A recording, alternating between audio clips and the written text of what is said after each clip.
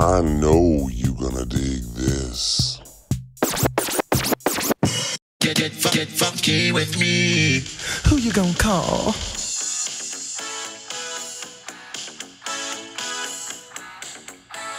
Oh, killer replica. A replica of what? A ghost trap? What's going on, everybody? How you doing today? So here I am. So many windows around. Fort McLeod, Alberta, and I'm doing the filming locations for Ghostbusters Afterlife. How much did you love Ghostbusters Afterlife when it was released in July 2020? Everybody loved Ghostbusters. What a great sequel. Oh, you haven't seen it? It didn't come out. That's right. Thanks to COVID-19! it didn't come out. So this is the first time I'm attempting to do filming locations for a movie that I've never seen and that you've never seen. I'm just going based off of the trailer and some publicity shots, and I'm gonna find as many as I can. It was shot all in Alberta. Even the New York scenes were shot in Alberta. Yeah.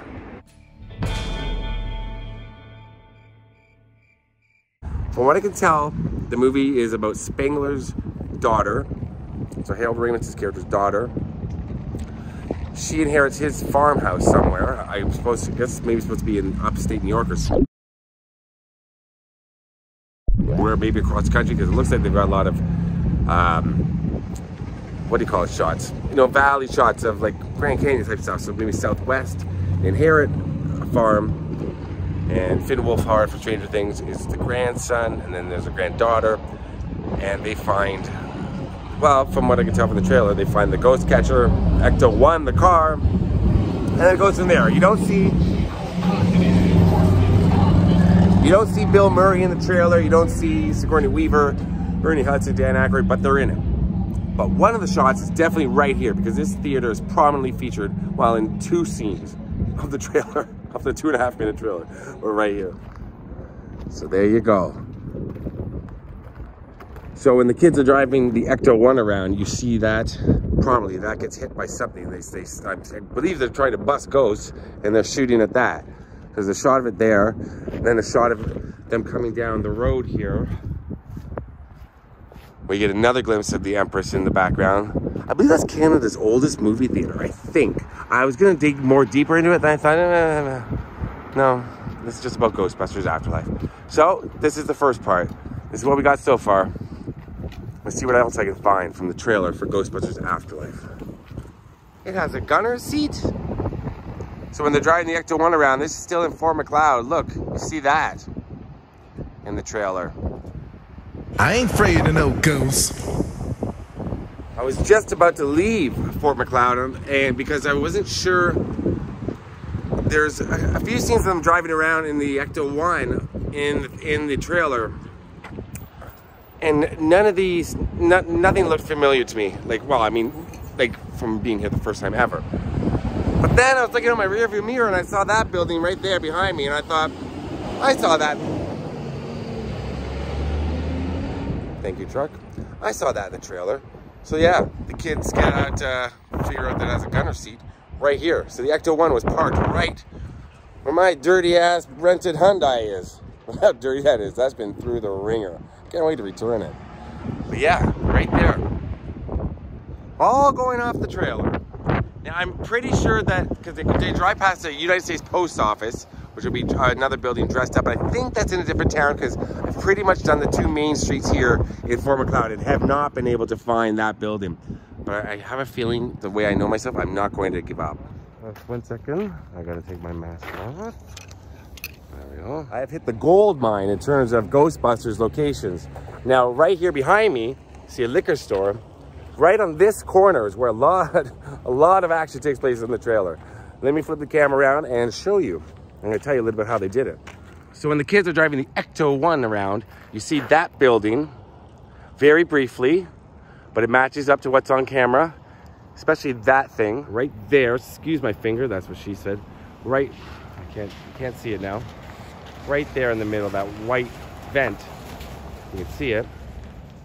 And then they transformed this building into a diner, and they made it into a drive-through. And they shot inside and out. And from the later part of the latter part of the trailer, well, no, mid part, you see that some of our liquor store. It's Bicycle liquor store, but that's the same building you see. Shots are so quick and so hard to keep up with, but there you go. There's some more from Ghostbusters. So right there, out the window, right there. And this is the diner from Ghostbusters Afterlife. I can't believe I found this. Don't get caught alone, oh no. Bicycle, Main Street and First. What if it was First and First? Kramer would be very, very upset. How can two streets intersect with each other? I must be at the nexus of the universe. Something like that. All right, let's see what else I could find from Ghostbusters Afterlife. The quest continues. It's a quest. It's a quest for fun. I'm gonna have fun, and you're gonna have fun. Bustin' makes me feel good. Well, I have absolutely no service where I am right now. But from memory, now this one I read online, and from memory of what in the trailer, which is like a 3-second scene, I think it's the younger sister who's walking towards a Shandor mining company. And it was this bridge that's in the background that you see a little tiny bit of, and they put a sign up saying Shandor Mining Company. Now, of course, I didn't screenshot the picture, and I can't, there's literally no service for like 20 minutes either way. Not been able to get service. I can't watch the trailer again and again. I should have just like downloaded it.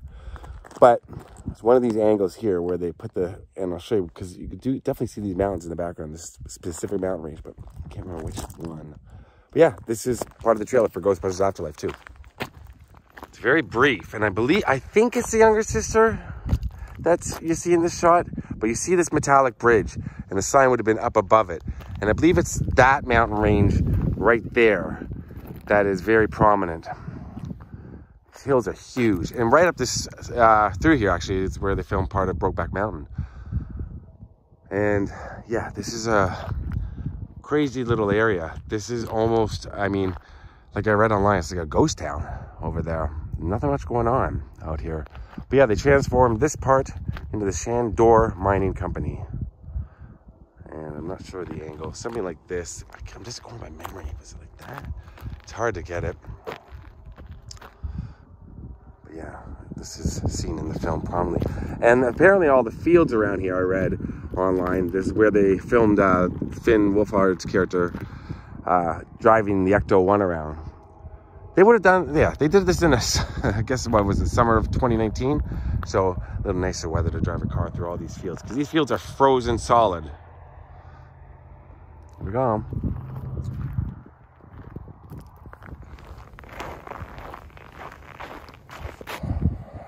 Give me a break. Okay, so it's really early in the morning. I'm about to catch a plane, but okay, the film takes place in Oklahoma. I said, this part is going in the middle of the video. So at the beginning and the end, I probably say it's taking place somewhere out near the Grand Canyon or something. It takes place in Oklahoma, because I found an article by the CBC, Canadian Broadcasting Corporation, and they mentioned that this school was used for the classroom scenes and the exterior as well. So I looked on the trailer, I thought, well, there's the classroom scenes, but I can't really see inside the school. Then, and the school's closed, I saw a brief scene where you see Paul Rudd beside this school. You see that very distinctly in the background. So I thought, well, I'll drive up there really quickly in the freezing cold.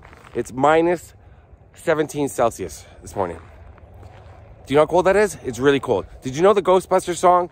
It was originally Columbia, the studio, approached Huey Lewis and asked him to do a song like a theme song for it that sounded like I Want a New Drug. He turned them down.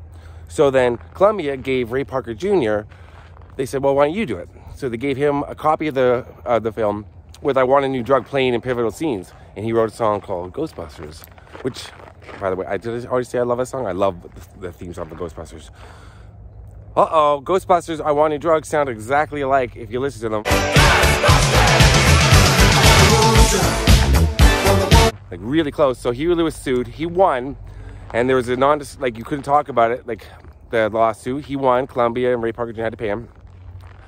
But he couldn't talk about it, Huey Lewis. Of course, Huey Lewis, big blabbermouth that he is, we all know that. he, in 2001 on VH1, wrote a thing, said, you know, talked about the lawsuit. So then Ray Parker Jr. sued him, and he won. So now I don't know who owes who money, or who got what money, or who even owns the song. It's a great song. Ghostbusters Afterlife was filmed at this school. Oh, God.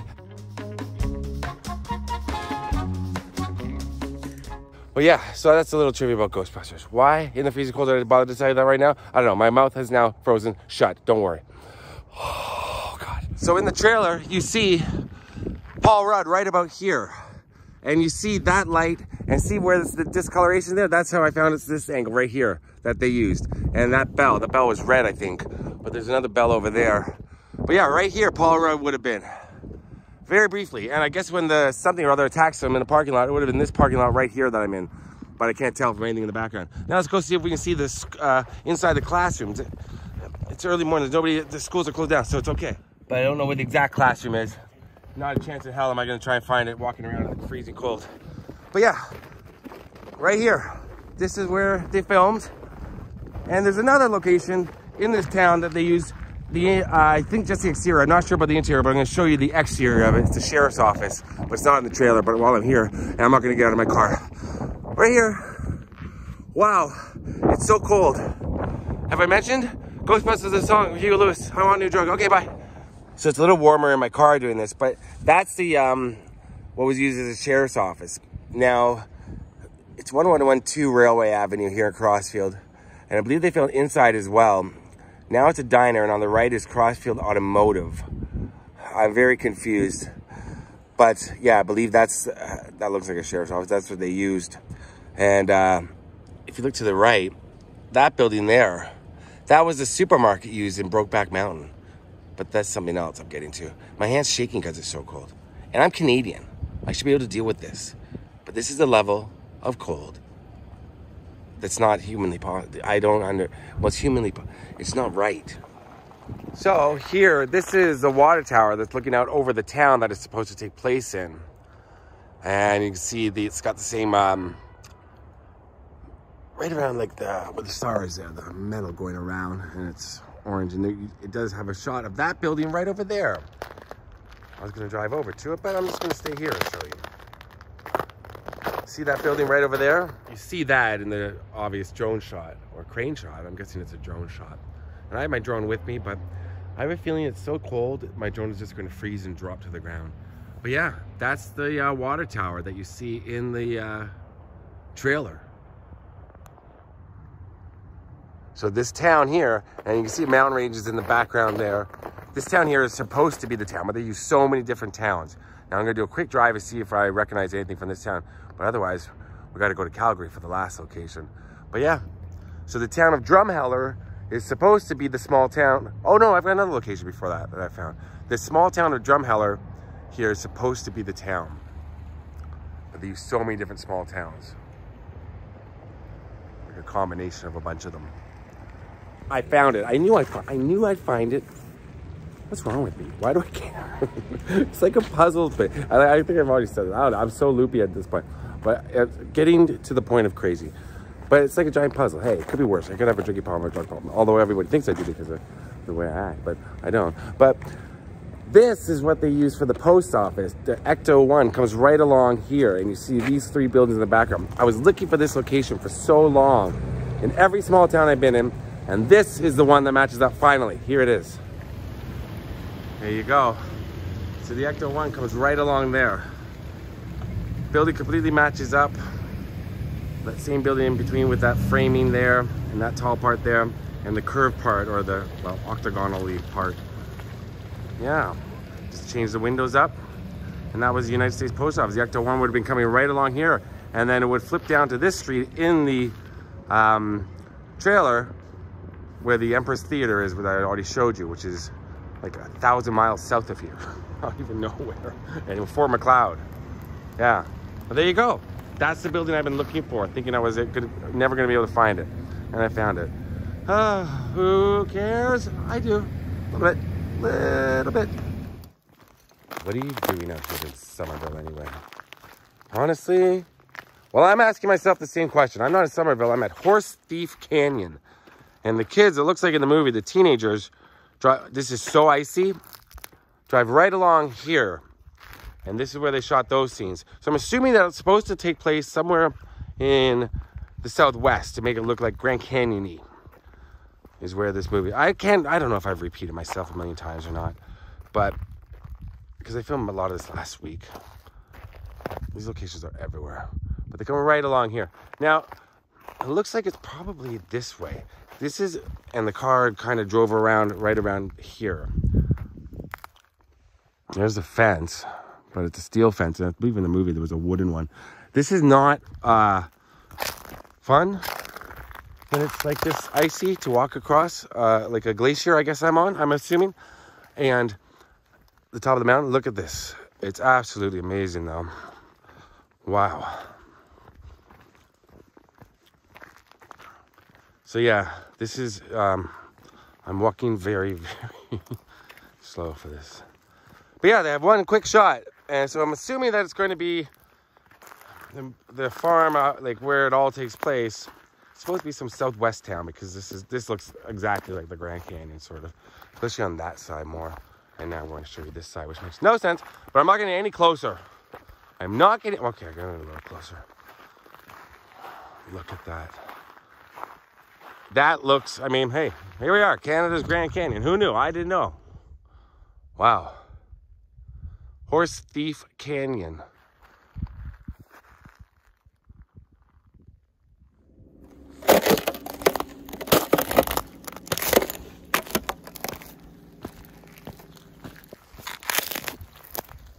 Beautiful, beautiful, beautiful, beautiful, beautiful, beautiful, beautiful, beautiful, beautiful, beautiful, beautiful, beautiful, beautiful, beautiful. Jesus Christ. Please just work. Thank you. Oh, and finally we've made it to the last location from the first scene. Well, one of the first scenes in the trailer, shot right here. So in the trailer, it looks like they're being evicted from a New York apartment, and that New York apartment is right here. And how I figured this out with the help of my friend Matt, who lives here in Calgary. He just lives down the street. Where are you, Matt? Why aren't you here with me? He showed me a picture of Ivan Reitman, Jason Reitman, and the cast. And he saw this building in the background. Right there. That house, those two trees, and that building right there. So, flip it around, and there's this building. And you see their feet and their legs walking right out of this building right here. It's called the Anderson Estates. I believe this is a famous building, or, you know, I don't know. I'm not here for the history of the building, but it looks like a really nice building. But they have a shot. Oh yeah, the Anderson Apartments. Unique layout, and it's 8-shape design. Right here. They have a shot of them coming out of the apartment, and you see this right here. And a bit of that right there. So that's all you can see in the trailer, which is kind of silly. But in that shot of them sitting on the set, you see that building. You see just a bit of that with that blue and white, very distinct there. And those two trees in that behind the scenes picture. And that's that done. All right, so that's it for Ghostbusters Afterlife. That's what I can find so far. Maybe next time I'm in the Calgary area, I'll find some more. Maybe the movie will be out and it'll be a little easier to find more locations, because this was difficult. But I hope you liked it. I'm excited for Ghostbusters Afterlife. I'm sure you are too if you're watching this video. And if you are watching this video, something I never say because I always forget, like, subscribe, follow me on Instagram, Scott on Tape. Peace out. Who are you gonna call? Derek. Why would you call Derek? Derek doesn't know anything. Call Ghostbusters. What's the news? Derek. Doesn't matter. All right.